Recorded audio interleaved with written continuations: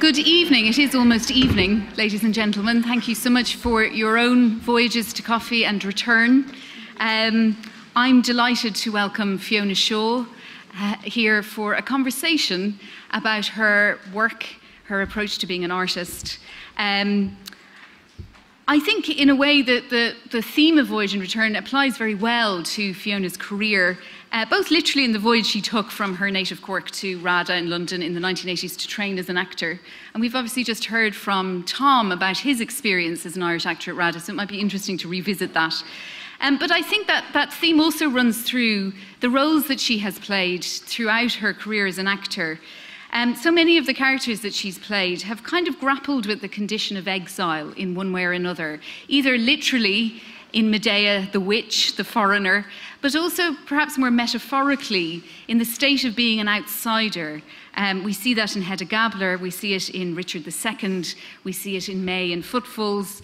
And I think that sense of figures that stand on the border, figures who are on a cusp of some description or another, really are kind of characteristic of the approach that Fiona has taken to those roles. We think of her performance as Electra in 1988 at the RSC, in which the limits of the self, really, were being investigated and staged, and perhaps also the limits of acting, of what acting can be. And I think that was also true in Mother Courage at the National Theatre in 2009, where the final image of this woman alone with her cart almost moved from Brecht to Beckett, that sense of a figure who's been reduced really to a mere self, the most basic self. And also that theme of return. Well, we can always think of theatre as a sort of revenant in the ways that it repeats texts over many thousands of years, revisiting them.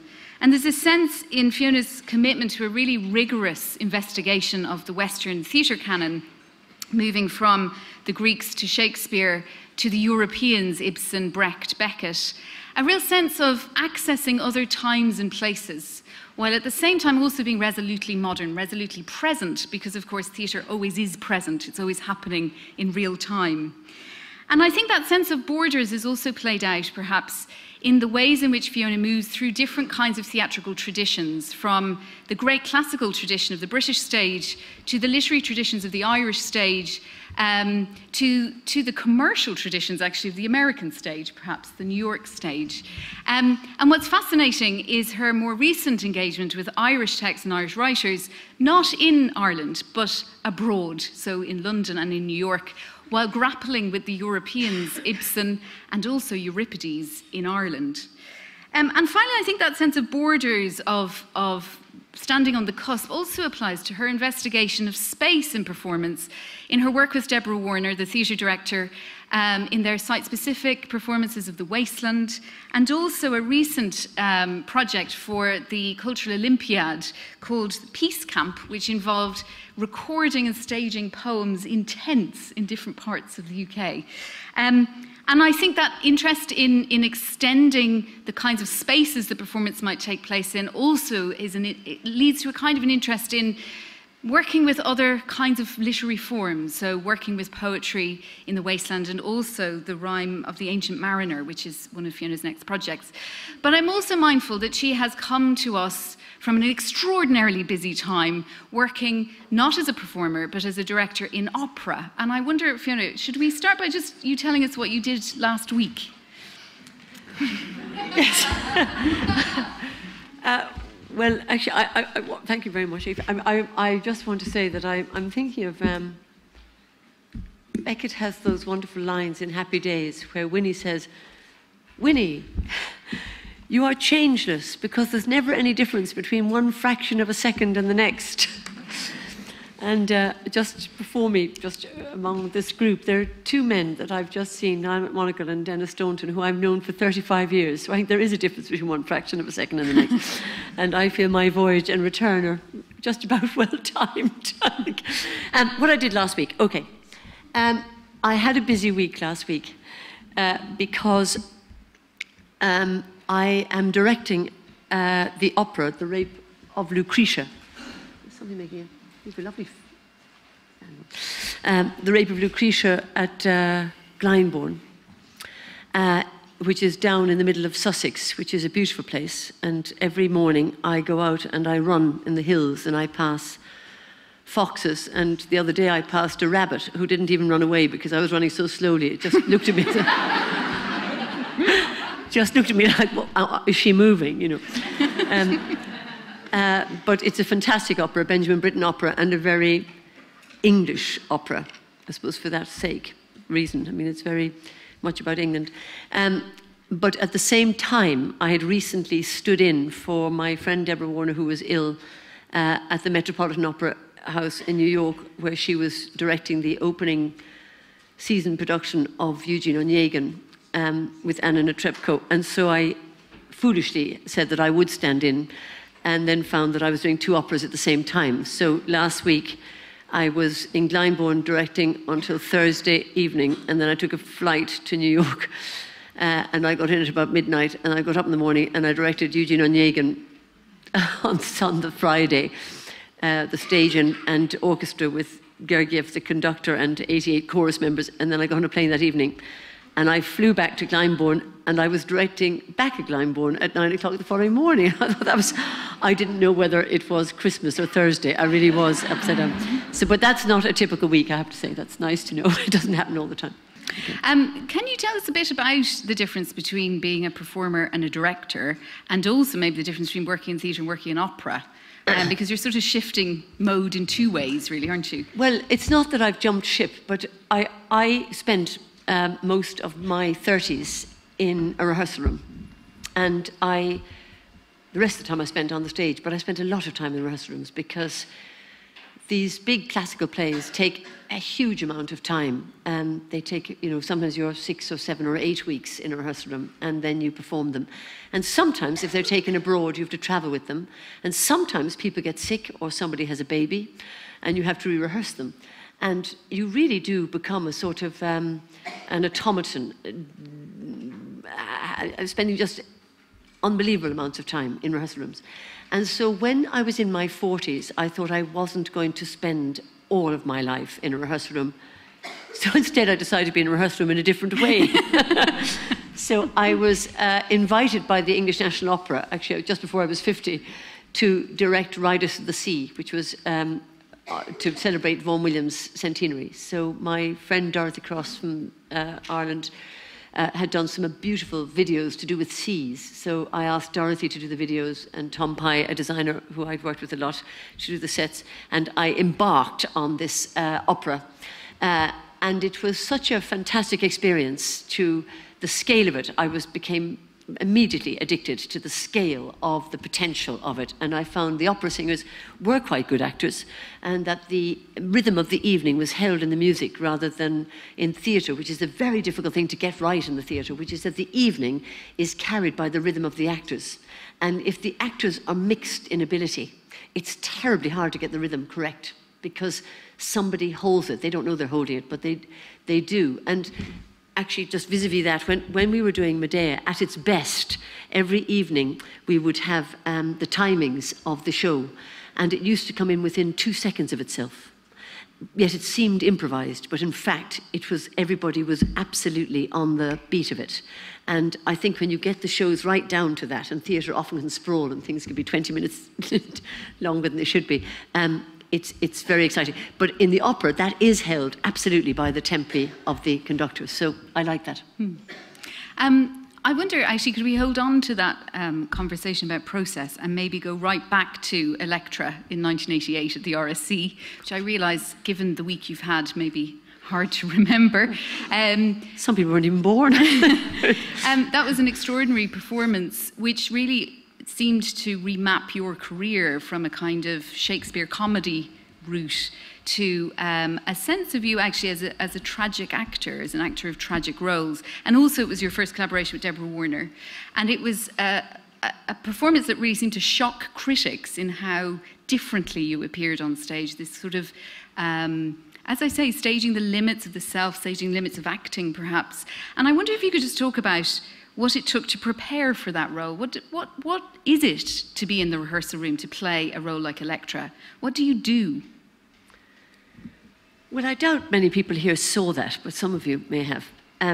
But Electra, as you know, is part of the Oresteia, and Electra is the forgotten daughter, really, of Agamemnon and Clytemnestra, and she doesn't get on with her mother very well because she's decided to side with her father, because she saw her father being murdered by her mother when he came back from the war, and so she fights with her mother about this, and her mother defends herself by saying, well, I wouldn't have done that except that your father killed your sister in order to get a wind to go to Aulis to fight the Trojan War, and on and on and on. And it's very much a sidecar story. It's absolutely, she's very unimportant, Electra. And I think that makes her very interesting. She's just, you know, her brother is Orestes. She's waiting for Orestes to come back. Somebody says, I've got to tell you bad news, Orestes is dead, and she goes a bit bonkers. And then this boy turns up and says, I am Orestes. So she discovers that her dead brother is in fact alive. So it's full of unspeakable kind of juxtapositions to perform. And very often, or certainly in the 80s and probably into the 90s, a lot of very difficult theatre work was done with a stylization. You found a way, which was a fair enough way of saying, this thing is too hard to do. So let's find a music that we can hide behind, or a dance. I mean, the cartoucherie in Paris had done fantastic work. I remember a wonderful production of Iphigenia at Aulis, when Iphigenia was being taken to be sacrificed, and her mother, Clytemnestra, was trying to stop her, and these dancers just came in and mowed the mother down. I mean, the mother was absolutely trampled on by the dancers. And so often you need to break beyond the realism of the play to try and allow, which is what opera does, of course, or song, because you literally can't speak the thing. It's unspeakable, and so it has to be raised up. And I think all we were trying to do with Electra was to not do that, not hide behind a stylization, but to see if it could actually happen. And the only way we could do that was to work very hard and get very upset doing it. So there was a very good group of people, some of whom gave up acting afterwards, actually. Some have said I should have, some did. About 3 of them got pregnant within a year and just ran away. And some of them couldn't stand it. One girl told me she took a year and a half to get over it at all. And it just was very heavy going. But we were young and strong. And the only tragedy that had been in my life at all, being brought up in Cork, there is no tragedy in Cork, but, but my poor brother had been killed in a car accident. And it was the first play that I felt I understood in the real world something of what a play was. Up to that point, I just thought plays were excuses for me to show off. And I think that's mainly what I did. I was at the RSC and I played Portia and Beatrice and, you know, Celia. And I just had a marvellous time playing these Shakespeare heroines. But that's largely what they were. Once you got on to the sort of stallion thoroughbred of the rhythm of the iambic pentameter, there's nothing you can't do. You know, you can just be very funny and witty, and you can do anything you like with it. So I had so enjoyed learning to play the scales, as it were, on those Shakespeare heroines, that I honestly didn't realise that plays were about real things until then. That show toured to Derry as part of a kind of cross-community theatre festival, and was very controversial in advance, wasn't it? That the community felt that the Royal Shakespeare Company coming to Derry was politically dubious. There was an extraordinary response to that performance in Derry. Can you talk a bit about that? Well, there was an extraordinary... the play came to Derry as part of the Derry Festival. And it was indeed the Royal Shakespeare Company. But I really think these titles are merely... It could have been called the Municipal Shakespeare Company. You know, it just happens to be called the Royal Shakespeare Company because it has a little crest on it. The Queen very rarely goes to the Royal Shakespeare Company, nor any other member of the royal family, and indeed the government never go, notably, ever. We have the most un-theatre-going government in England ever. It's incredible, whereas many more government members, I think, do go to the theatre here. So it did go to Derry, and at that time there had been a terrible bomb where some children indeed had been killed in a betting office, and that week. And so it was just as it happened. We arrived in that week. And I played Electra, and John Lynch, who was from very nearby, up there, he played Orestes, the brother. So it was amazing having these lines by Orestes spoken to Aegisthus, who was played by an African actor, where he said, you know, Aegisthus says to him, you're going to kill your mother, and now you want to kill me, and my son will kill you, and on it goes. And this is the end of the play. In fact, Electra's just gone a bit mad by then. She's not saying anything important at all. And at the end of the play, we finished the play, and the audience were silent, and they didn't clap. And this is really unusual, but I have subsequently heard of it happening elsewhere. They were absolutely silent. They couldn't move, they didn't move, and they didn't clap. And they were right. You couldn't clap in that week a play that was about permanent revenge or the impossibility of revenge. And so at the end of the very short curtain call, I think I said if anybody wanted to stay behind to ask questions, they could. And so we went off and we got washed out of our blood and our gore. And we returned, and people began a huge discussion in the audience. And it was so exciting a thing, because suddenly the theatre itself, which, you know, often can be the most irrelevant experience for people, which is why it fights for its audiences often. It can be irrelevant, nonsensical, not necessary, overtaken by film, overtaken by the internet, lots of things. Suddenly it seemed to matter. Of course, we didn't do the last play of the Aristide, where Athena would have come down and said, we must stop all this killing, and we must come up with some better solution, which is called the law, I suppose.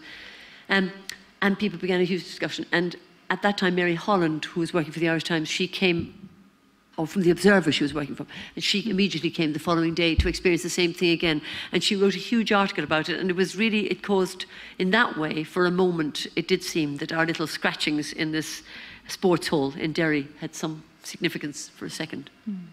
I suppose that leads to the question we were asking earlier, maybe, which is, what on earth do you think you're doing as an actor? So, and maybe that moment is one of the answers, but I'm wondering about those characters, those roles like Electra, like Mother Courage, perhaps like May, where there does seem to be some investigation of what it is to be a self, to be a person, and what the limits of that might be. And I'm wondering, as an actor, what you think it is you're doing. What is being an actor? Some very rude answers to that, isn't it? Self-indulgent, spoiled, irresponsible. I suppose actors, their roots are in their childhood. You know, I think I always loved performing poems, and I'm not sure that my life genuinely is anything beyond an extension of performing in the drawing room at home. I fundamentally think that's what it is. I think it is. So anything that is grander in its scale or investigation has been the challenge of meeting incredibly good writers or writing that demands that you pitch, however, your small provincial self against, and see if you hang on through the storm of excuses to a kind of honesty, that weirdly something can eventually transform, and the thing, it ennobles the performer, who is a sinner, really. It is like that. It is a kind of purification at its best. And if that ends up in Sude's corner, I'm going to shoot myself.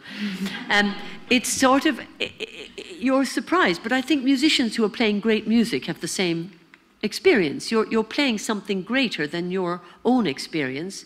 For me, I think for my voyage, it's a voyage not away from my roots, but a voyage to the infinite amounts of landscape that exist within all our imaginations. And really, all writing is the boat that you can sail to another place in. And I've had a marvelous time sailing to these places and staying a short time and leaving. You know, that's the great thing, because the theatre is a chance to flirt with danger and sometimes with morality and politics and lots of things. But you, in the end, you go home and you have a glass of red wine and you say, that was marvellous. I might just catch Newsnight. I mean, in the end, there's no harm done. It's in that way, it's childhood. It's playing. And going back to your metaphor of the musician, obviously when we look at a musician, we see the instrument, and it's easier to understand technique when it comes to musicians because it's exteriorized. With actors, it's much harder to understand what technique is. And I wonder if we could actually go back to before Electra, to go back to Radha, and if you could tell us a little bit about what is training as an actor? What does technique mean to you? How does it work? Technique is everything.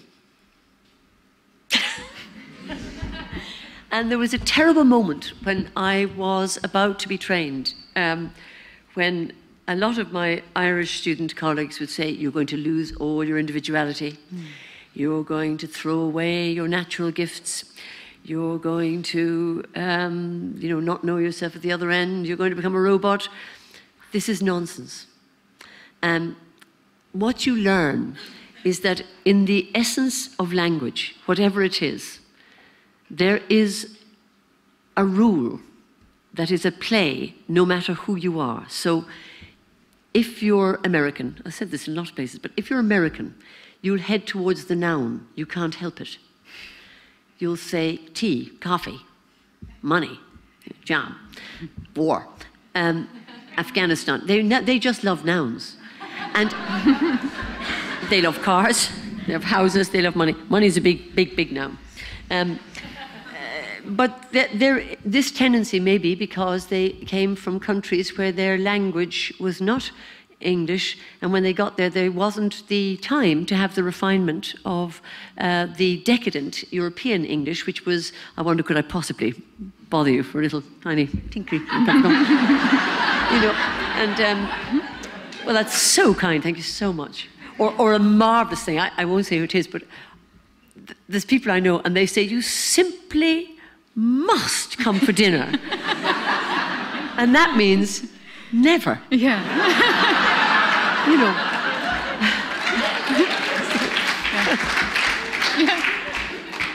They said it to me the other day, and I was hysterical. Yeah. I thought, I know it. I would say, what day?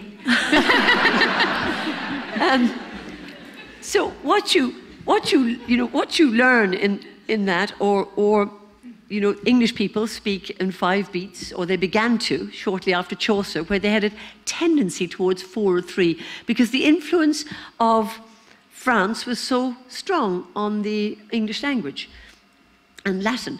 But when they began to breathe roughly, they began to say things, like, I wonder, would you like a cup of tea? And that is the iambic pentameter. It's just there. Ti-ti, ti-ti, ti-ti, ti-ti, ti-ti. To be or not to be, that is the question. All the same lines. So once you learn that the length of a breath, I wonder, would you like a cup of tea? Or to be or not to be, that is the question, is in fact the length of a breath. It's not the length of a thought. A thought could be longer. Whether it is nobler in the mind to suffer the stings and arrows of outrageous fortune, or to take arms against the sea of stuff. You could go on a bit, but you could always be going ti-tum, ti-tum, ti-tum, ti-tum, ti-tum. No longer mourn for me when I am dead, then you shall hear the surly solemn bell cry out that I am fled from this vile world with vilest worms to dwell. It just goes on. Now, the really exciting thing is that obviously if you went around talking like that, you'd bore a lot of your friends. So life would get a bit dull, because actually that rhythm is the rhythm of the heartbeat beating gently underneath the pulse of our conversation. Life only gets interesting when that's contradicted. So Shakespeare very cleverly puts in the contradiction. Sometimes he hides a word. At the beginning of Macbeth, the witches, who incidentally don't speak in the iambic pentameter because they're witches, they speak in an inverted iambic pentameter.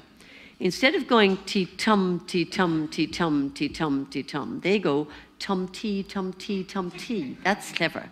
When shall we three meet again? In thunder, lightning, or in rain? When the hurly... That's not... I've never played the witches, but this is what they're like. When the hurly-burly... I wouldn't do it like this, except at home.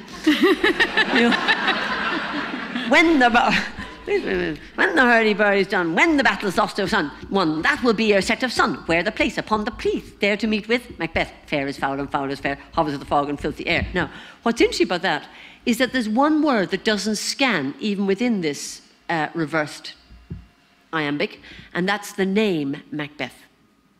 So that's a key. That usually means if the thing doesn't scan, you're meant to not skip over it, but put much more air around it. There to meet with, doesn't scan, so jump out of the iambic, Macbeth. Fair is foul and foul is fair, hovers in the fog and fills the air. And then the audience know where they are. Now, they're not ticking off the iambic on a card sheet, hopefully, or reading their programs, but they are, but the rhythm is the rhythm of the unconscious. So an actor isn't just speaking or purveying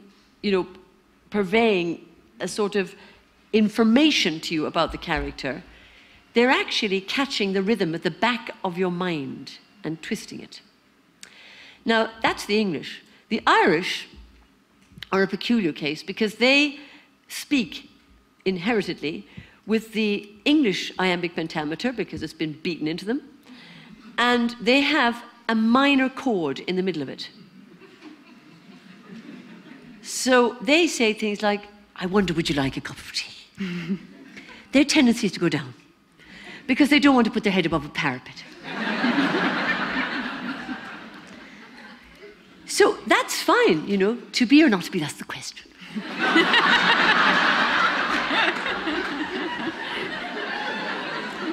You see me, Lord Bassanio, as I am, such as I am. There's a sort of self-mocking, self-disregard just built in to the sound of the language. And that can be of great use, you know, if you want to use it. But probably, if you're speaking to 2,000 people, it won't serve you entirely. And this is why, you know, there's a wonderful speech, Rosalind has in it. Why, I pray you, who might be your mother that you insult, exalt, and all at once over the wretched? What, though you have no beauty, as by my faith? So you could go like this in Cork. So why, I pray you, who might be your mother that you insult, exalt, and all at once over the wretched? What? Do you have no beauty? Sorry, I'm going back 35 years. I can see Dennis on. You'd really have a thunderous applause of an audience in about 1 square mile of the valley of County Cork, where the rhythm of Cork would be imbued into this iambic pentameter, and you'd come out with a kind of mess. Because it would speak very well locally, but it would not speak nationally or internationally. And that is why I think technique is important. Not that you get rid of your own native rhythms, but that you begin to notice them. I mean, the French, you see, on the other hand, the French won't even speak in iambic. They speak in 4 beats, which is very annoying. So they tend to say, to be or not to be.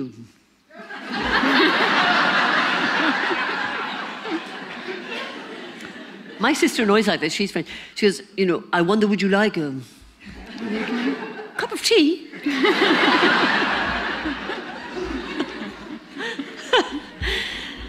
So, you know, that's technique. It's just knowing what is the language doing. You don't have to go, you know, it's not very studious, by the way. You don't have to go home and underline this, but it's worth knowing. And so when people are acting, you're not also going to stay on that ti-tum, ti-tum, ti-tum, ti-tum, ti-tum, because, as I say, it would be boring. So you have to put the skates on. But the really nice thing to do is you can also slow right down. And very like the tempo in music is that you can, where you've expanded here, you must speed up over here and expand again there. And then the whole thing will have a sort of roundedness. And in one way, the amazing thing about Shakespeare's writing is that when it begins at the beginning of a play, at best, with that sort of metronome that is doing whatever you want it to do, but is there behind, that the thing is all one. And you get to the end of the play and the audience have been through a journey, not because they have listened to just everything you've said, but because the rhythm is the key to the unconscious of the play, and the rhythm is the key to the unconscious of the audience. And that's very powerful. It makes the experience for the audience better and the experience for the actor better. So I think that is what technique is just hearing difference. In the same way as if you're learning painting, you go and look at a lot of paintings and you start to see how the structure of the painting works. I suppose that leads to a question around working with different texts from different places. And it is interesting, I think, that the Irish writers you've worked with, you've performed usually outside of Ireland. So you've worked in London and the States with writers like Marina Carr or Colm Tóibín, or indeed Beckett, although he's an interesting case as to whether indeed he's Irish. And then, of course, you've worked with the Europeans. I think he is. I think he is. But whether he identified as Irish, you know, he has his own kind of ambivalency there, I think. But does it matter that they're Irish? Does it matter that those writers are Irish? Or does it depend on the play? It matter in what sense? For you, when you're preparing, when you're working with those roles, does their Irishness figure in the ways that you're grappling with those texts? Well, Marina Carr is just a delightful person. I mean, just incredible person. In a funny way, she has got a weird inherited element of Shakespeare. She's just unstoppable. You know, there are fantastic things. I won't quote them now, but there's wonderful things in Shakespeare that, you know, within 3 sentences, one sentence, Shakespeare will say something like, when somebody hears that her father's dead, she says, dead on my life. And Marina plays with that sort of thing all the time, turning things upside down in an instant. And she also, you know, she wrote a version of Phaedra. It was absolutely marvellous. We read it in a university in America, in which she had the Minotaur. In fact, she rewrote the play and she got rid of the character. She absolutely shouldn't. She wrote the Minotaur, who was a man with a dinner jacket. You know, the Minotaur is half bull and half man. And she had him just pounding his head against a wall. It was the most marvellous idea that you have this man in a dinner jacket just banging his head against a wall. So he was a Minotaur. So she has this way of translating classical forms into people you might know. Don't know that many people who bang their heads against the wall, but you know. So she really is a prod, and I did a play called Woman and Scarecrow, but it was only moderately successful. I think the play itself didn't quite do what plays might need to do, but the ideas in it were just marvellous. And then more recently, I've worked with Colm Tóibín on his novel stroke play, Testament of Mary. And that was an interesting experience. Did it matter they were Irish? Yes, I mean, it does matter. But nor would I say that because I'm Irish, I understand all Irish things.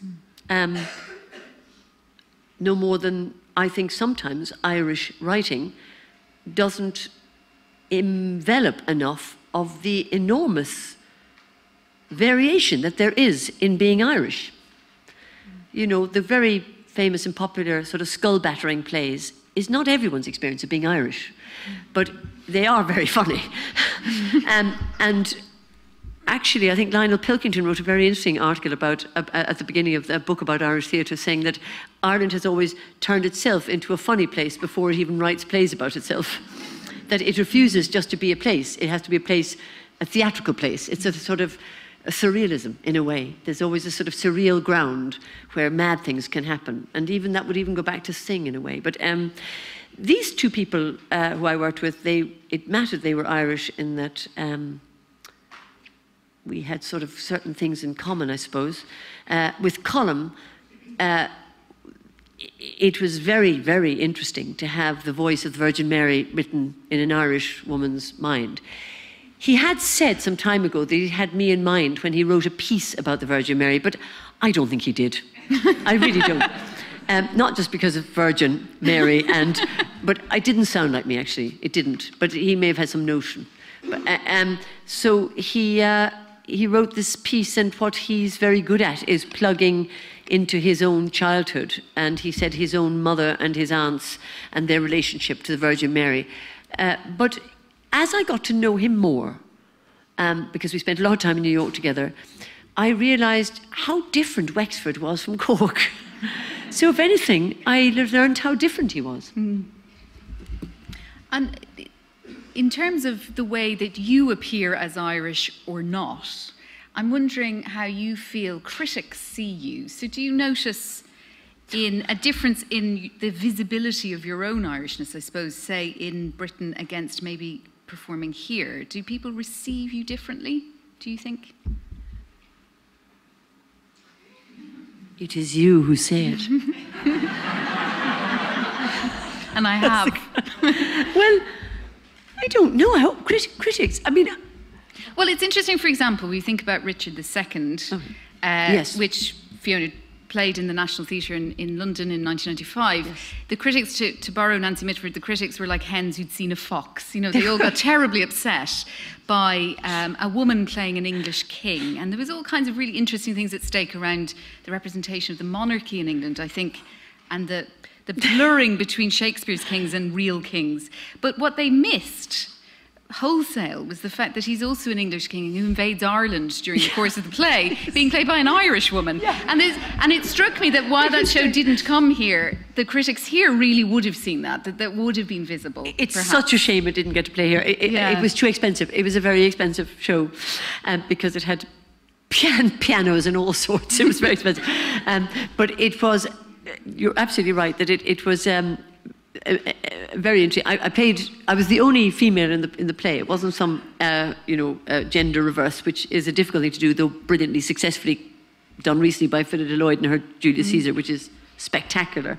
But there's been lots of all male Shakespeare, but very little all female Shakespeare.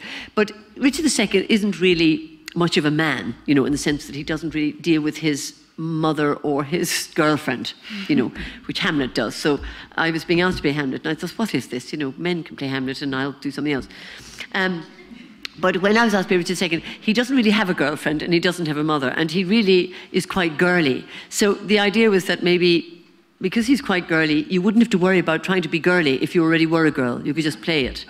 So the cast was mainly men, but in order to get a girl to look like, I say the word girl because it's some time ago now, to look like a boy, it's very hard because women do dress as men now. So if you put a girl in jeans, she just looks like a girl in jeans.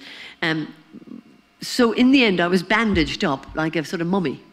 And my court, who were very, very gorgeous men, two of them African actors, Jude Akudiki, and the other guy, God, I can't remember his name now, they were huge and they had skirts. So there was a sort of feminine sort of court that I had. And indeed, I started off, old John of Gaunt, time on in Lancaster, cast thou according to thy oath, and ban brought hither Henry, and on I went. And the critics went mad. But one of the letters that Richard Eyre, who was the artistic director of the National Theatre, got was a complaint that there were no black men in the court of Richard II, and just didn't notice at all that I was a woman.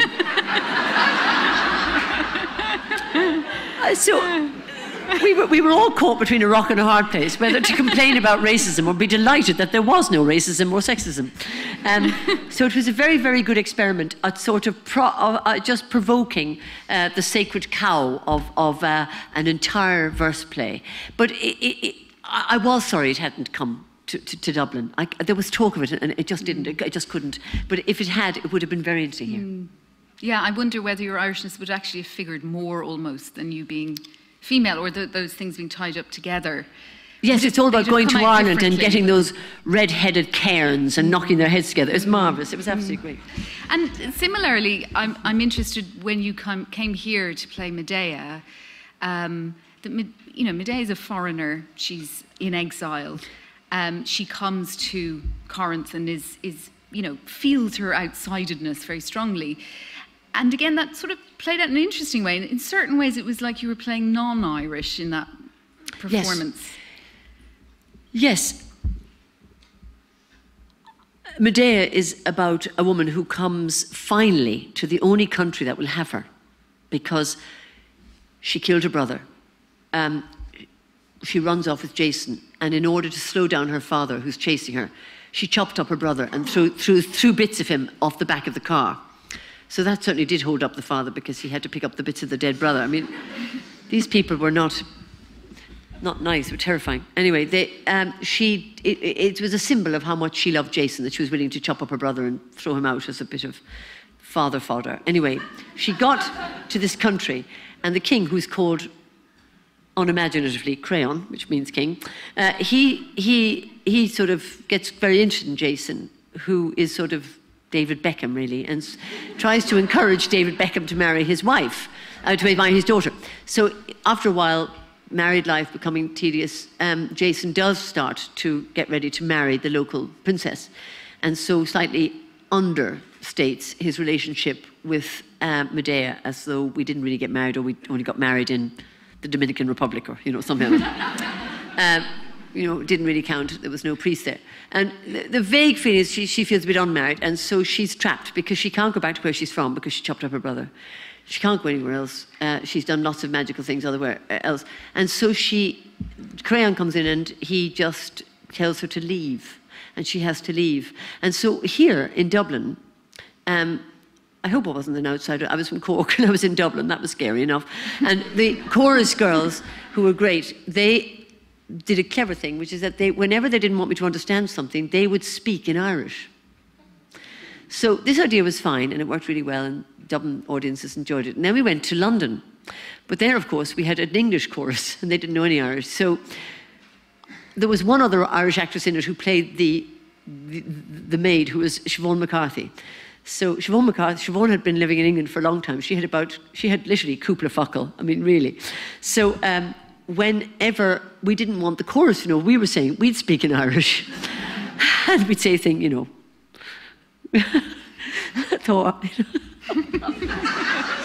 Maim se sláinte tá bheith trocht ar bhéis tá na chuúin sí an ácho bralis ga it's fáir benis páise tá we'd say a couple of meaningless words. Chun is tá ógamá.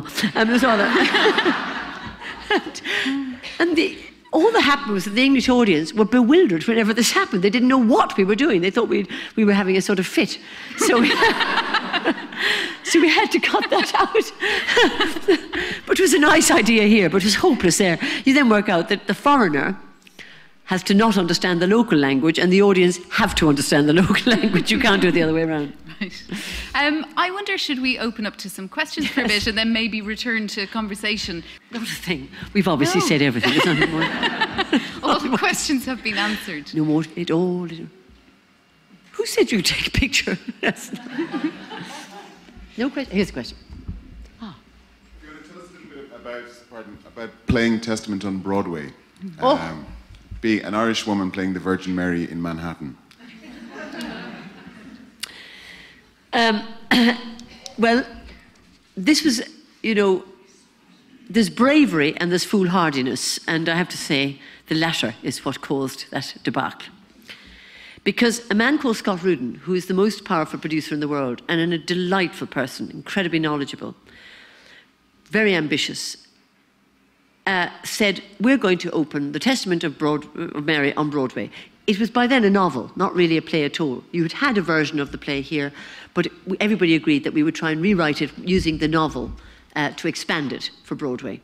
So over last winter, I spent a lot of time rewriting the play. Colin was very, very kind in that he allowed us to do pretty well whatever we wanted. In fact, I learned about 3 versions of that play. We would do one version and we'd do another version. And then Scott would every now and then turn up from America and go, I like the bit where she says that. And because normally we're working in a subsidised theatre, it was amazing having this man say, I want that bit in. You think, okay, we'll put it in. Now, you can't really write plays like that. So we'd put in that bit, and we'd try that bit, and then he'd like it, and he'd feel better. And then we went to New York, and we began to rehearse it there. And it's an amazing piece, because it's the Virgin Mary 10 years, or maybe 15 years after her son has been crucified. And the premise of it is very, very good, that she absolutely doesn't know what the fuss is about her son. And she knows him to be a sort of a rather shy boy who, as he grew up, he'd sometimes have friends around and he'd start practicing preaching with them.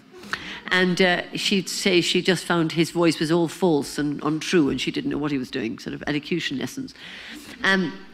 And then later she heard when he left home that he went to Jerusalem along with a whole lot of other people who went for what's kind of an industrial revolution. And then she heard that he was sort of shouting at people, saying, take up your bed and walk and things like that, and really upsetting people on the Sabbath. So she's very worried as she sets out to go to a wedding of their cousin to see where she could tell him to come home and to stop this. Really, it's not helping her. And when she gets to the wedding, there's a fantastic bit where he comes into a room and he's dressed all in purple. So this wonderful conflagration in Colum's mind of all the Renaissance paintings of Christ rather than whoever he might have looked like in the early days, that he was wearing purple, which he shouldn't have been wearing, and you get a feeling that he'd become a bit of a pop star. He really had, and he had too many followers. And when she said, you know, you've got to get away from here, it's very dangerous, we're being watched, he said, woman, what have I to do with you? And of course, that is one of the few quotations that you have in the New Testament of him speaking to her at all, and how she was mortified. And then he repeated it, woman, what have I to do with you? And she just melts with embarrassment that he's got £2,000 for his mother. So it's an incredibly clever idea, because Broadway audiences are full of mothers whose sons have got too big for their boots. Not least Scott Rudin's father, I think. It was incredibly popular with women of a certain age. Who it was not popular with was right-wing Catholic contingents who decided that the movie called The Testament of Mary that was opening on Broadway, the movie, was sinful, and it was betraying Ireland and betraying Catholicism because it was sacrilegious.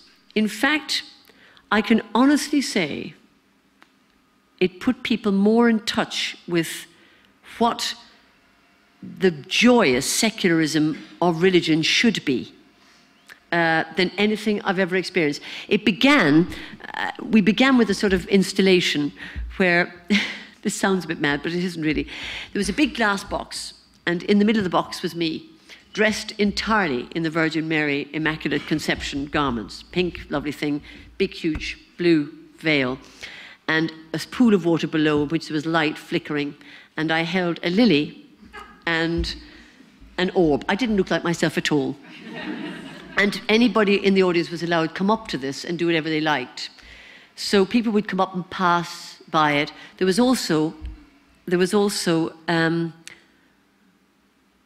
what do you call it? What are those birds that eat things? A vulture. There was a vulture, a live vulture, on the stage there as well. So people took a lot of photographs of the vulture, and I was a bit frightened of the vulture until somebody said they're only interested in dead meat. So they won't peck you if you're alive. So the trick is to keep breathing and you're fine. So I had to have the vulture, but I hadn't the vulture at this point of the play. And the audience came in through the auditorium or through the backstage, and they could walk past it. And Deborah is a genius at these installations. People just love them.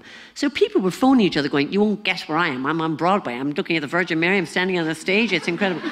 Because Broadway itself is a kind of mecca for theatre obsessives, and it's kind of, if you're on the stage, you're kind of at the altar. You sort of really are. You're on an altar. People couldn't believe that they were on the stage.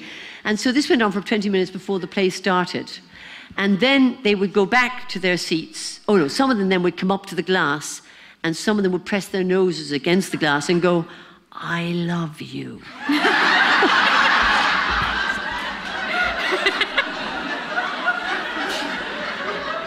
I'll do it now.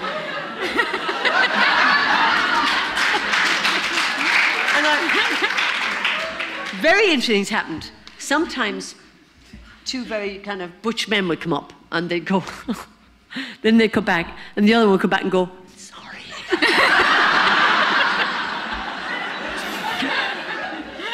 This is during the preview time. Nobody had made any judgment. And then sometimes people would kneel and they would pray. And I began to think, well, maybe I can get your daughter her exams.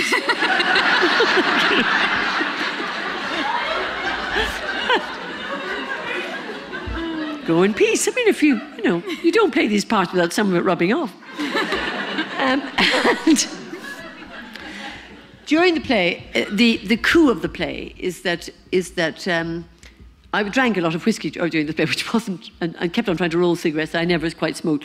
She's sort of traumatized really from the death of her son, and I had a lot of barbed wire in the play. And there was also a very deep pool, 9 feet deep.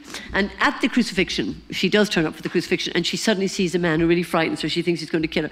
And so she runs away with 2 others, Mary Magdalene and another man, one of the apostles.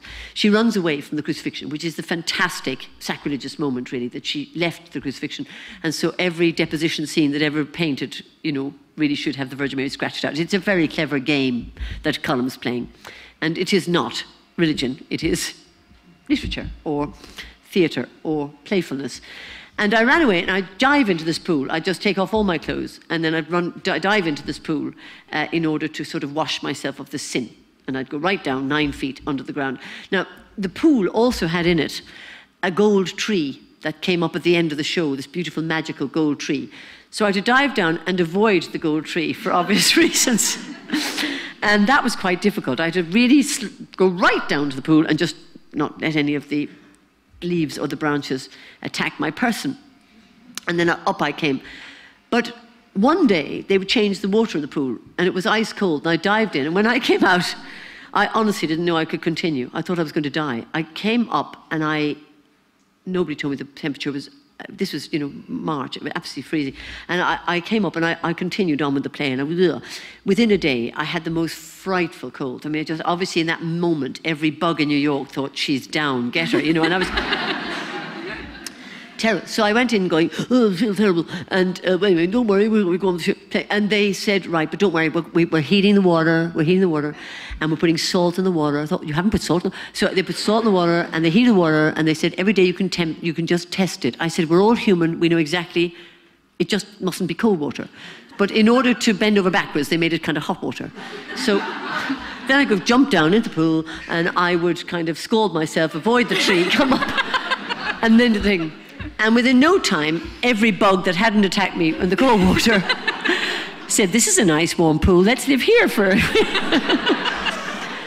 Sure enough, I got the most awful ear infection ever known to man. Terrible. Something terrible creature got into my ear. So soon I began to not be able to hear anything. I couldn't hear the audience laugh, I couldn't hear anything. I would speak and I was down a tunnel to myself and I would continue acting it. And it was terrible because on the press night, you know, all the lords and ladies of Byzantium came. You have all your Meryl Streeps and your Jodie Fosters and they all come. And it's marvellous. I was going, how do you do? Well, all I could hear was... I was going, are you speaking to me? You know, just like a... So anyway, on the day of the opening, the right-wing Catholics, who are really now very exercised, decided to take over the entire street. But they were up against it. And they were going to ruin the opening. It was a very good idea. They brought 3 busloads of children, very good idea, who had drums. And they brought megaphones, which they weren't allowed to use because Scott had paid off most of the NYPD to not allow any megaphones. But they did bring drums, and then they brought, cleverly, bagpipes. And so from about 5 o'clock on, you could hear the mountains of Mourne being kind of wheezed out. What that had to do with the Virgin Mary, sweep down. And Scott was outside on the main theatre, on the street. He hired a huge Pantechnicon truck to sit in front of the theatre. He then had carpenters build padded kind of duvets to put over every door, so that as the show began, you couldn't hear anything of the drums and the bagpipes and the Mountains of the Moor and the people chanting that I was a heretic or something and that I shouldn't be in the movie of the Testament of Mary.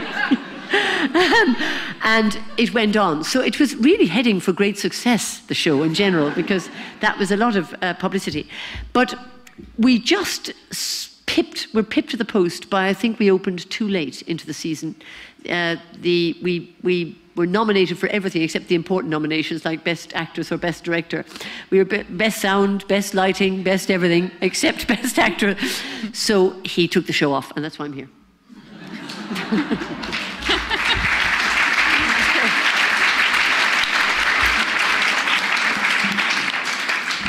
But I am going to do it again in London next spring, so it'll rise again. Great. Do you think you'll do it here? Could it be done here? Oh yes, it could be done here if anybody wants to invite it. I'd love to do it. But I think you had it here. You had Ray Mullen, but we did a more watery production, as you can tell. I wonder, could you talk a bit about what the difference is working in these different sorts of contexts? Because you do move from London to New York to Dublin, and each of those has its own sort of system, its own context, and also its own tradition.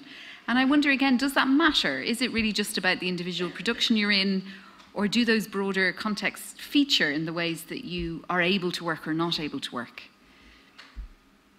Well, I think I've given you a taste of what Broadway is, which is that you actually can't have a committee on a play. when I say foolhardy, the thing that should have happened is we should have opened the play in a synagogue somewhere in the East End of London, and maybe made a bit of a stir, and then moved to a bigger synagogue, and then maybe moved to a church in New York, and we would have had a huge audience. I think we were arrogant. I don't think I was arrogant, but I'm trying to be generous. Somebody was arrogant. I think it was probably, we were all arrogant. To think that you can just land with a new play straight onto Broadway. These things, nothing I've ever done has not been tried and tested and tried and redone and reworked. And that's the only way to make the work good, I think. So I think I learned my lesson there.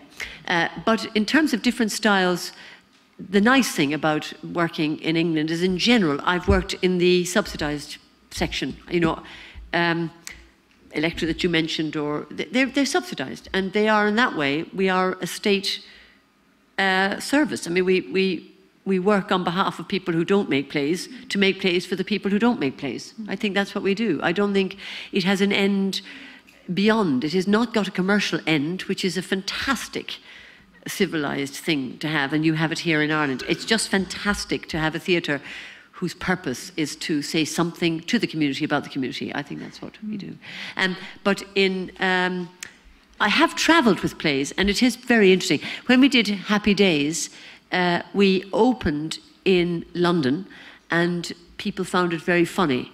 And then we went to Greece in Epidavros, and we played to 12,000 people in one night in that big Epidavros theatre, with Justin Nightingale was the only thing that made a sound. I heard it was absolute bliss, and I was buried up to my neck. You can't think that's bliss, but it was bliss to speak this wonderful Beckett language in this weird sort of spliced brain of a shape of a theatre, and all of those people doing what they did 2,000 years ago, 3,000 years ago, turning up at a weekend just to see if there was something they could talk about in Athens the following day. Really, I mean, a privilege of life. That was really be one of the highlights.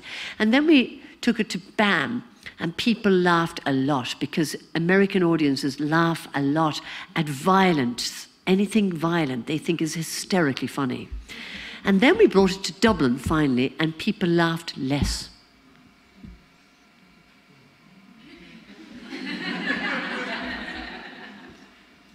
It's very interesting, the city with the greatest sense of humour, but they laughed less. Now, maybe I was less good, but I don't think it was that. I think it was just, I would say something about it. Maybe they'd been Becketted out, or maybe, I don't know. It was that was an interesting sociological survey that I share with you. Do you think leaving mattered? Do you think your career has been shaped by moving from Cork to London? Does that journey, that voyage, as it were, is that crucial? Well, I never intended not to come back. You know, I mean, I couldn't conceive of life without Cork when I was in Cork.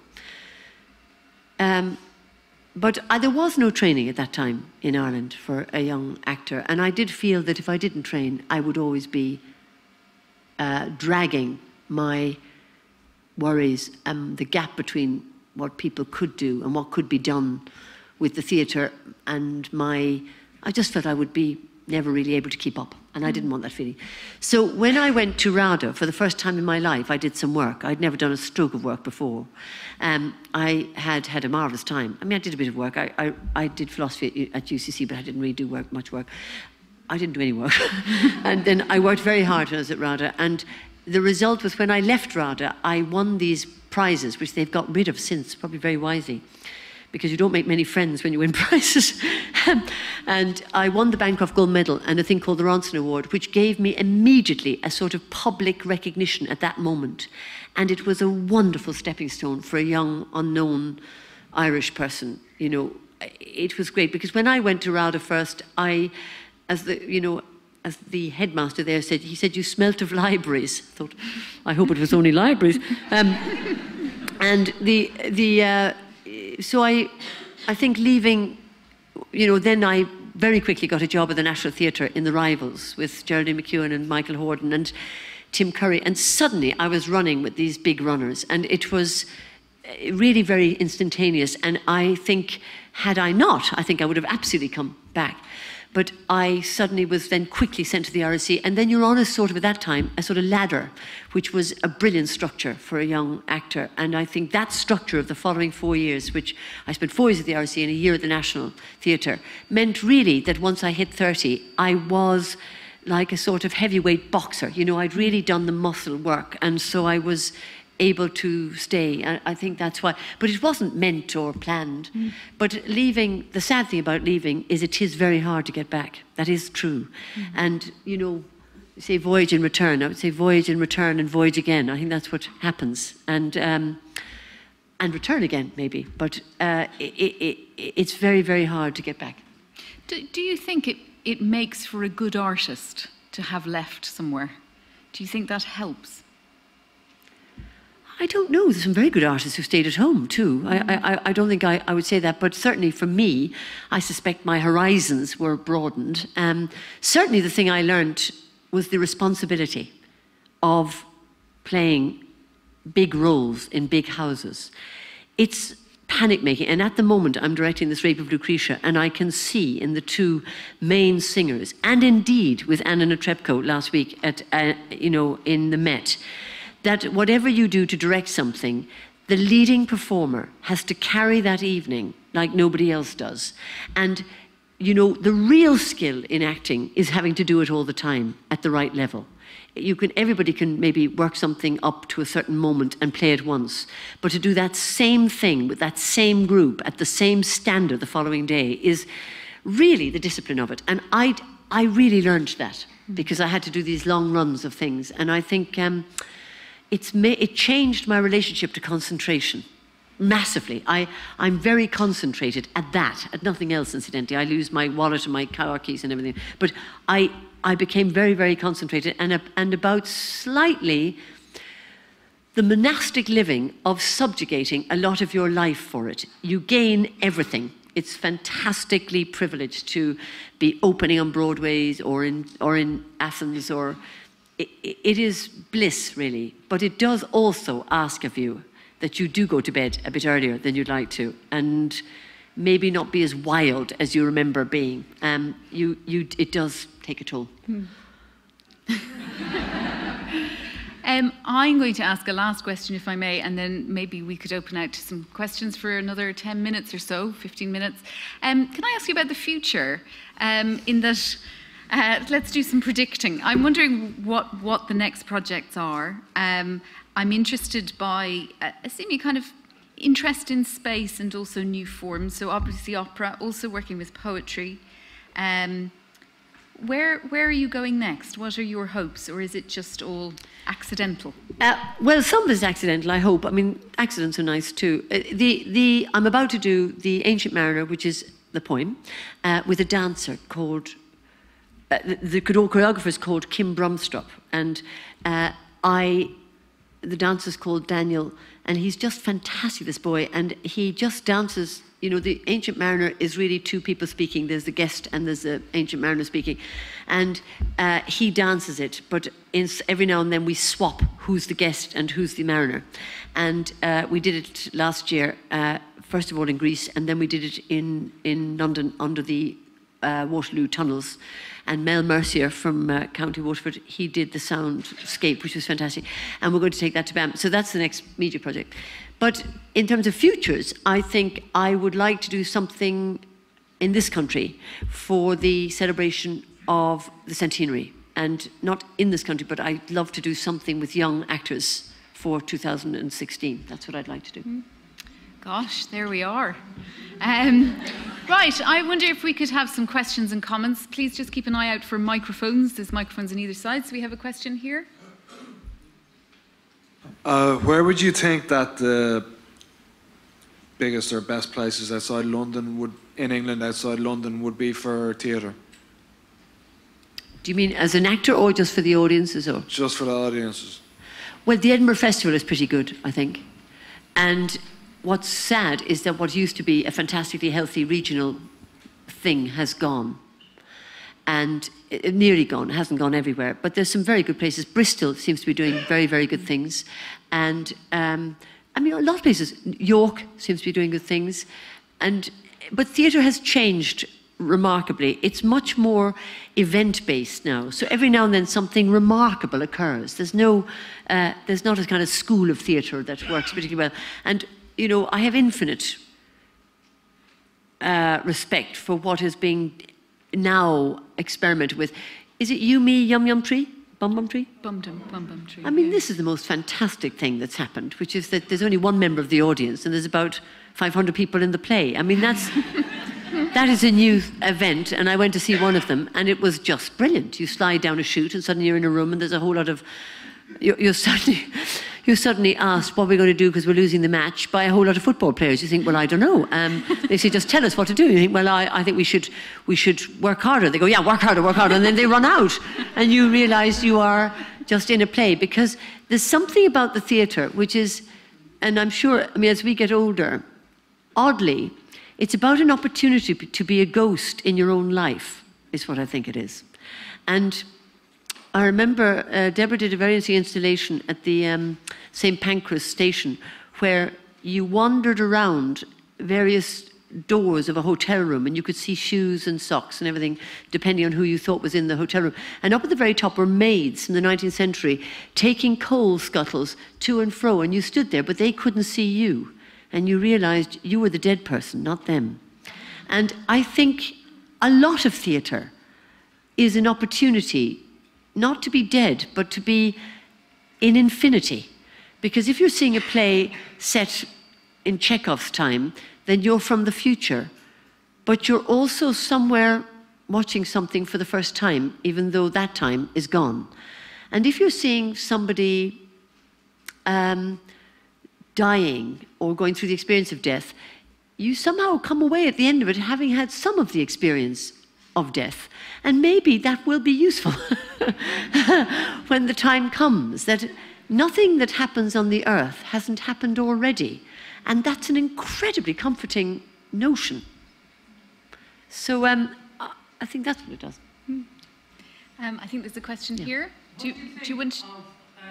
the new technology of having the National Theatre on a big screen in Melbourne, Dublin, anywhere else? What do I think of the new technology? Having as an actor, I can't stand it. I absolutely can't stand it. They did it last year to us at the National. We were doing London Assurance. Simon Russell Beale being very funny, and it was a very silly, funny play. And the audience was there, 1,000 people in the audience, and these cameras were moving up and down doing this, and it was being beamed to 800,000 people around the world. And all our sweat and all our just, 18th century wig lace was seen by everybody. However, my father was very ill at the time, and he was able to go to the Opera House in Cork with my mother and see it. And I can see that from that way round, it's absolutely a godsend to people. And the same too with the opera. The Met Opera I've just done is going to be beamed around the world next week, and I'm going to go and see it. I wasn't able to see it. I'm going to see it myself. So it's certainly doing something marvellous. What it may do to cost, I don't know. It's much cheaper, of course, to see it on the screen. And I'm worried of what it does to the eye when you see it on the screen. But if it means that more people go to the theatre, then I suppose it's a good thing. I think we have a question just here, man in the blue T-shirt. Just two quick follow-up questions, Fiona, on Yegan at the Met. This would have been the first project you've ever directed not in English. Is that right? So I just wonder about your experience of directing the text in Russian. Oh, and then just also it being the largest performing arts organisation in the world, and obviously with very difficult schedules. How does one go about transferring artistic intention and nuance and actually achieving that in those conditions? It's impossible. The Metropolitan Opera raises $180 million every year to try and just pay for its 37 unions of musicians, translators. In the rehearsal room that I was in, which is Eugene Onegin, which had been done at the English National Opera already, so I was taking over something that already had been done. The chorus is 88 people. They're working on 3 operas in the same week. You only get them for sort of 2-hour sessions. But in the room where there was the performers, there was, I suppose, 47 people just on this side of things. There was a translator for the Russians, because the Russians couldn't speak English, There's a translator for the English, because who can't speak Russian. There's a conductor, an assistant conductor. There's the covers, because any opera singer can get sick at any time. There is the performers. There's the performers' families, if they're Russian. And everything is in Russian. And whenever they'd say, so Fiona, where should we go from? I used to say, let's go from "Oh Boże," which was the only word I knew, which is "Oh God." "Oh Boże." I'd say, let's go from "Oh Boże" again. "Oh Boże." And they'd start. It's an impossible language. So I had the thing written in phonetical Russian, which I couldn't speak. I mean, even with the phonetics, that's without it being in its own language. And it was absolutely bewildering. I luckily knew it in my head pretty well off by heart. And so I knew the English in my head, but you still, if they stop, it's terribly hard to tell them what you want to go back to. And of course, you have no idea of whether what they're doing is correct. The only brilliant thing is that Russians, when they're singing in Russian, are so like the Irish tradition of being seeped in their own culture, that Pushkin and the story of Eugene Onegin and Tatiana is so much part of who they are. They know every bit of it. And one wonderful thing happened. There's a bit in Onegin, Tatiana, who falls in love with this sort of no-good man and writes him a letter saying, "I love you." And he comes in and goes, "I'm afraid I got this letter, but I don't love you, goodbye." And then 6 years later comes back and goes, "I think I do love you." And she says, "Goodbye." That really is it. But there's a wonderful bit where she writes in the window, Onegin, with her finger. And he comes into the room. And we had a glass house in Act 1 of this, and we were rehearsing, and Anna Netrebko said, "I am too much in the light here. I don't like the light. We must change all the mise en scène." She would say, I think all the mise en scène is about $5 million worth of set here, but never mind. And then I said, "Why don't you get out of the light and go up to the back?" And she said, I said, "Look out the window and put your hand to the glass." And she said, "And can I write O for Onegin?" And I said, "Yes." And she wept. Because they are steeped in this Pushkin. She said, "Now I know I'm in Pushkin." And so she did O for Onegin. And I think that sort of means that you have a fair idea that they're singing it with their entire hearts. And they don't sound like opera singers. They sound like a Welsh choir. They sound like what they're singing just comes from the ground. And so that is the benefit of being with Russians. But without Russian, do not try this at home. We've got 3 more questions. So we've got a woman in a grey top here. Yes? Hi, Fiona. Firstly, absolute wonder to hear you speak, so thank you so much. I want to be like you, and I do love you. Secondly, as a performer, thank you. As a performer, what do you do when you're approaching a role and you're building the character and you feel that you've lost grasp of it? I mean, have you ever felt playing a role that you've just think that the director has miscast you? What do you do to bring it back? What do you do to kind of feel, to try and redeem it for yourself? Because I suppose it goes through a roller coaster of emotions, so I just want to know what you do to approach that way. Well, I was just having lunch with my friend Dennis, and we were sort of admitting to ourselves that we really haven't changed at all in the 40 years that we've known each other. So I've never used the theatre as a place to find out anything really about myself. And the funny thing about the theatre in both our countries, I'm saying this country and the other country, is that really character is situation. How you meet a situation tells you the character, not the character, because otherwise you get into that cliched thing of my character wouldn't do that, My character wouldn't say to be or not to be, that's the question. He just would never ask that question. And you'd be on a no-hoper. The point is, this is what the person says. And Peter Brook said brilliantly, it is not what you do to the language, it's what the language does to you.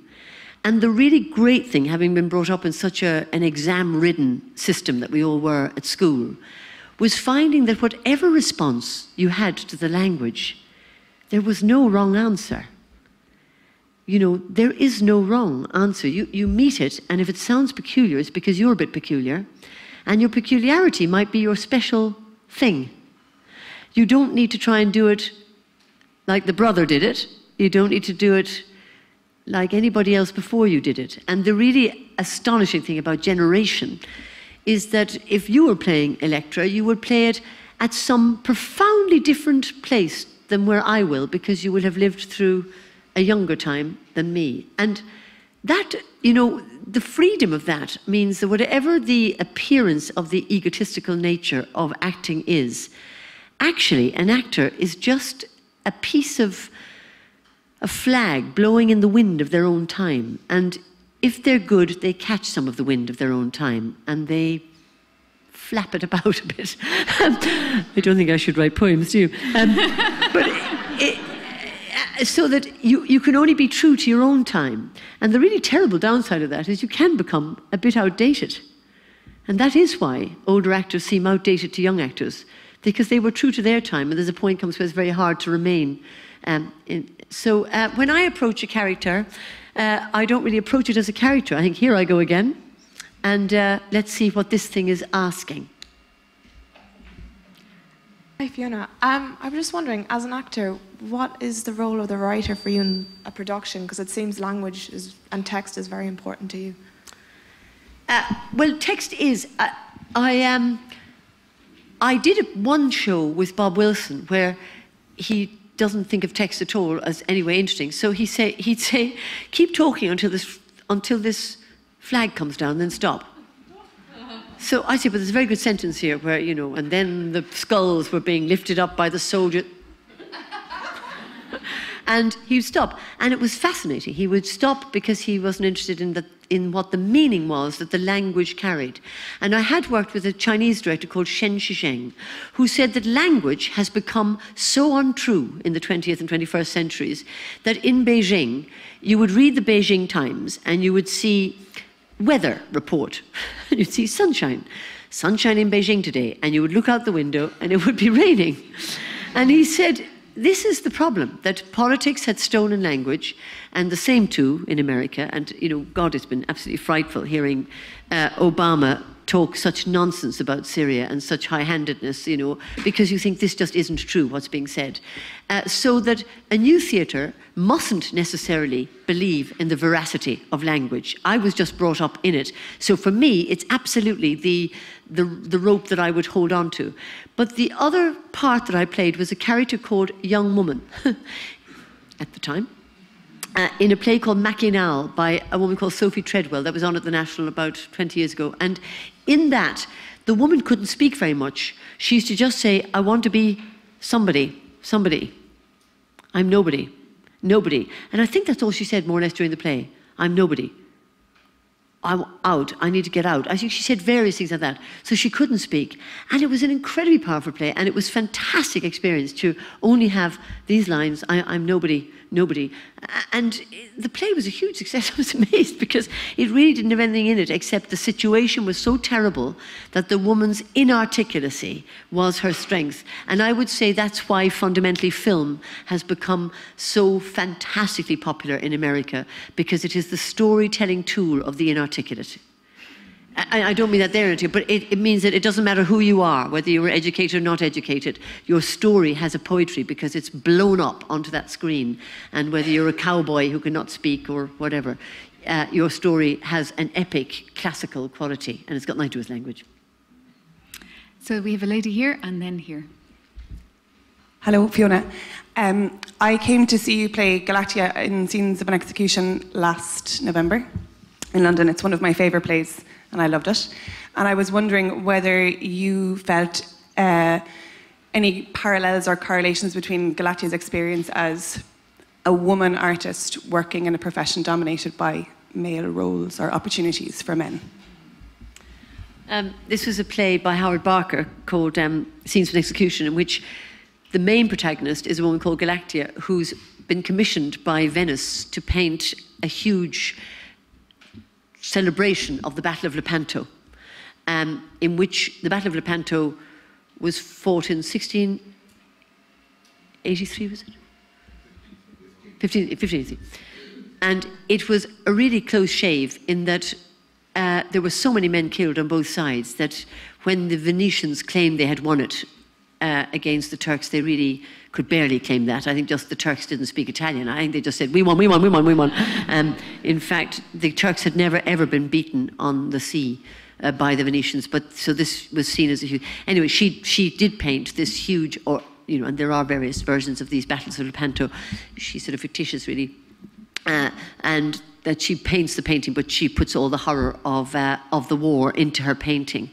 And she gets into great trouble for that. But actually, because Howard Barker is Howard Barker, she should really die and be murdered for it. And then we'd all think how great she was. But he doesn't even let her get murdered. At the end, she decides she doesn't really care whether the painting's good or not. She wants to go out to dinner, and that's the end of it.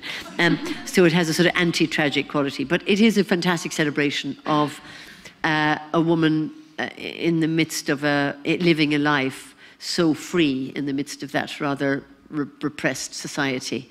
And I enjoyed playing that very much.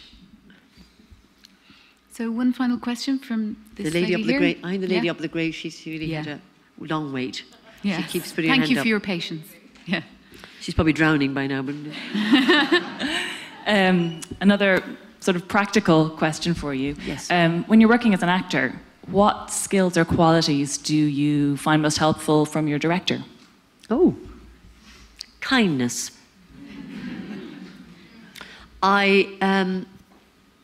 You want to feel confident that the director can... patience is often a thing you really want from a director. Patience and the ability to go really wrong for a long time.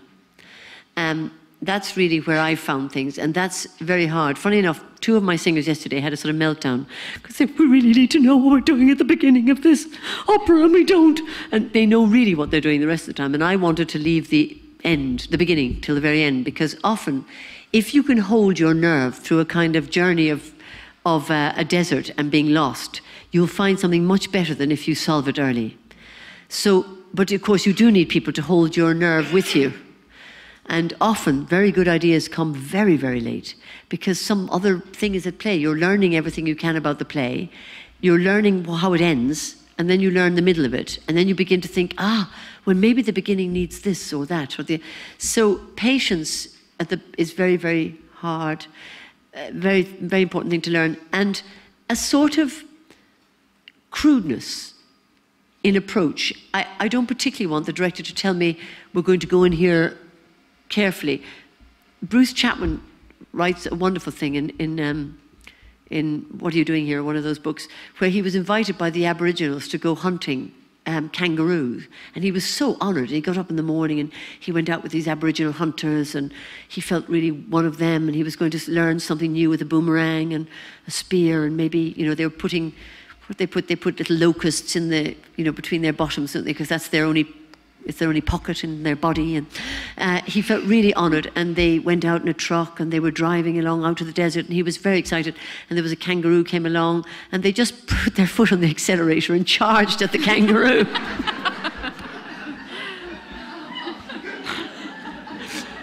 And there's a lot to be said for it. Because sometimes you might miss the kangaroo, but you can either go through a series of methods, or you can really just head for the kangaroo. And it'll be a car crash, probably, and you may dent your car. And I'm not interested in killing kangaroos, but you have to sort of smash up against the thing to see what will happen. And then when you stand there reeling, or you're falling flat in your face, you spend a lot of time picking up the pieces and seeing what's left. So you do charge at it. I mean, the only way to get to anything is to go there, and there's no safe way of going there, and there's certainly no glamorous way of going there. The lack of glamour in rehearsing, we get sponsors every now and then, and they all ask, and they come in and sit in and watch a rehearsal, and they sit in, and within about an hour they're glazing over with boredom. Not because we're discussing it, but because we're doing it again and again and again and again, the same little bit. That because sometimes if you don't get that little bit right, you can't get the next bit right. And it's also very important that the director own every second of the evening without having prescribed hardly any second of the evening. Because it's in tiny units. The audience don't need to know this, but it is. It's in tiny bits. If you always move that on the word mud, then if you don't move it in the word mud, you screw up that bit for everybody else. So if you get used to always saying mud, and that's there, then the next bit will always follow mud. If the director knows that, they can say on a Thursday, why don't we try moving the microphone first and then saying mud, mud. And then you can literally shift the music of the evening. But the director must hold that. And so the quality of watching by a director has to be very, very astute and very total and very humble and very, just very generous. And actually often the best notes for an actor is when you hear a director giving another actor a note, because you respect it. And you hear them saying, you know, when you come through that door, it's much better if you sit down on arrival. And you think, yeah, I've been so annoyed by that guy coming through that door and standing there. And the moment the director says a thing that makes you comfortable, you think that director can see it and feel it.